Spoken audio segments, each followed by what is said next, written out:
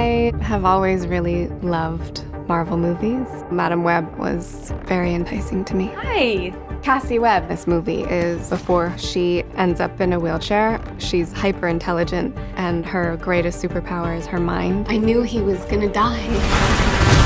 I saw it.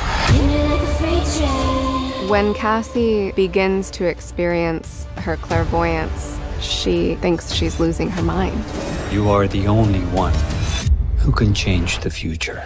MadameWeb is unlike any other superhero. When you're thinking about how Spider-Man flies through the air or Venom when he changes, it's so mythical to us. But with her, it's all psychological. I can see the future. And I found that incredibly exciting to explore. Let's try that again. These visions are quite fragmented because she doesn't see anything clearly. I've seen that man before. So who is he? Ezekiel Sims. He was in the Amazon with my mom right before she died. MadameWeb brings these 4 superheroes worlds together. You don't think this is weird? How we're all connected? It's honestly like the least weird thing that's happened all day.